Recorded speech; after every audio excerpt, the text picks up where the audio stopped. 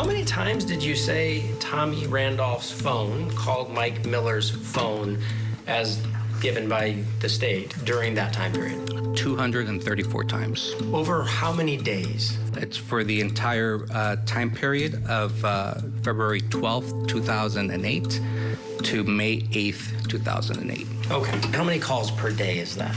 On average, I think I remember seeing it could have been 5 calls, 7 calls, 3 calls. It varied each day. Some days it was more than others, so. 2.7 calls a day sound right? Sure. Is that a lot? I guess it depends. All right, welcome back to Closing Arguments. We are now in week 3 of the widower murder retrial. Here's 68-year-old defendant Thomas Randolph in court today.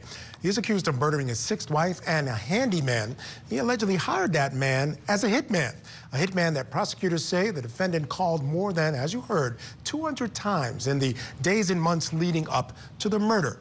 Now, it's important to remember, Thomas Randolph was convicted for these same crimes back in 2017 and actually sentenced to death. But ultimately, that conviction was overturned. Nicknamed the Widower, Randolph was the focus of a Dateline series where he infamously demonstrated what he said happened during the shooting. Court TV legal correspondent Sharon Painter has more on today's biggest developments.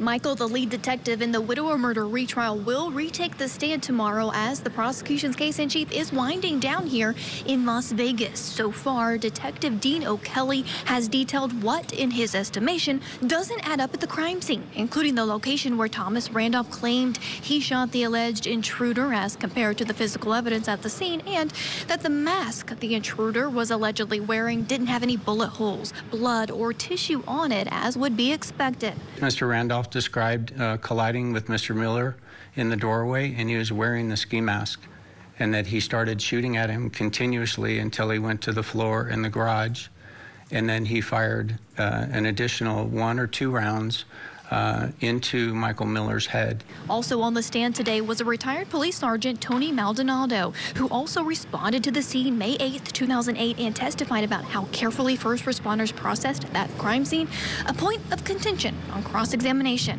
You ever seen anybody waltz in a crime scene? Yes. Waltz? Well, depending on the crime scene, yes.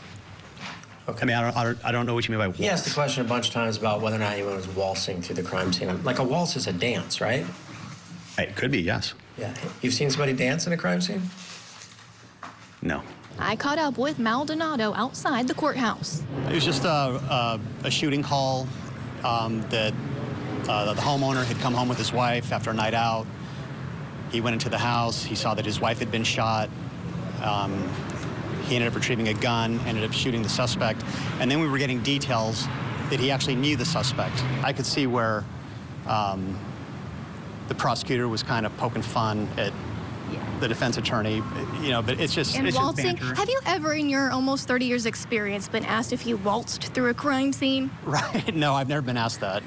And Michael, the day culminated with the prosecution playing a second interview the defendant did with detectives several weeks after the killings. And tomorrow we do expect the defense case to begin. For now, though, I'll send it back to you. All right, thanks to Chanley Painter for that report. The think tank is still with us. Let's bring back in criminal defense attorney Al Wunsch III, criminal defense attorney Darnell Crossland, and family law attorney Jennifer Brandt. Darnell, I'll start with you this time. Despite what we just saw there, a little sort of, I guess they were making light of a word like waltz. These are excellent attorneys in this case.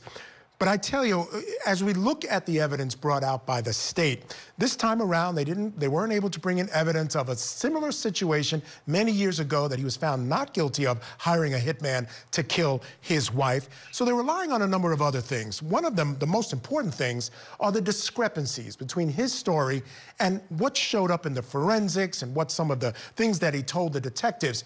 And I submit to you, and I want to know what you think, some of the strongest evidence presented to this jury has been the detectives, and they argued this. The defense wanted to keep this out. He allowed all of these detectives to talk about all the things that they found odd about his story, what made them suspect him as being involved, why things didn't match up. And we all know that officers, they're held in high esteem by juries. I find that to be some of the most important testimony for the state. Your thoughts? So I can only tell you that when you do these type of trials, every situation is different. And in this particular case, as you set it up, they are relying heavily on what these officers' experiences has led them to believe. So you got to realize that these officers are testifying to what they think should have happened or what the discrepancies are. That leaves a lot of space for defense attorneys to challenge that. One of the things I usually do when an officer gets on the stand is I ask the really obvious questions. You weren't there, correct? And you're responding to a call that you got, correct? And when you got there, you had to speak to people, correct? And again, you weren't there, right? So officers aren't eyewitnesses.